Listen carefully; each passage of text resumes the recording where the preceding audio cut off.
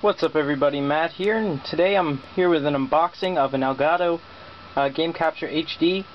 I'm opening it right from the package because I know a lot of people like to see that, and I have my knife here. So let's get right into it. And let's slowly cut towards yourself. No, you're not supposed to do that. And then over here. Alright. Let's open this up, and I should have two packages in here, which I do. So right here I have the Elgato, which we'll be unboxing today, and right here I have a webcam, which I'll be unboxing tomorrow. So look for that video tomorrow, but for now let's unbox the Elgato Game Capture HD. So on the box, Elgato Game Capture HD, high definition game recorder, Game Capture HD, bunch of stuff, works on Mac and Windows, full HDMI, Twitch TV. We got all kinds of good stuff in this box, guys, so let's go open it here. Lightly cut that. Okay, so here's the box. We just slide this out. And we have another box. I actually really like this packaging. GameCapture.com. So if we just look around, this is the side view of the Elgato. And when we open it up here, we have the Game Capture HD itself, which we'll get to in a second. We take this open, or bring this open here. This is just how to hook it up into your system. It's actually really simple. Basically, you just plug the HDMI cords in, plug it into your computer, have the software running, and you're all set. Underneath the Elgato, we have a bunch of stuff. So right here we have a USB to mini USB cord. That's for powering the device. Right here we have a, I think that's called an S-Video to a component. I think that's for PS3. Comes with an HDMI cord, which I thought was cool.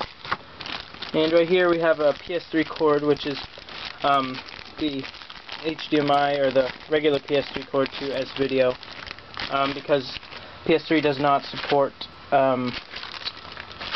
input on their HDMI cords. So that's that. So let's open up the device here. I have big hands, so it's really nice. Here's something that we can compare it to, an Xbox controller. So let's look at it. Game Capture HD, Elgato. The back we get some LLC stuff, all that. On this side we have HDMI out and USB, and HDMI in and AV in. So yeah, I'm going to do a setup video in about 1 second. Alright, so the setup on this is really easy. So first I'm going to take the cords that I need. So I need, in my case, for the Xbox 360 with HDMI inputs, I'm only going to need the HDMI cable and the USB cable. Now note, if you are going to buy this, you will need two HDMI cables, so you'll need another one after this if you don't have it already. So I'm going to plug this HDMI cable, the short one, into the back of my television. So let's just plug that in right there.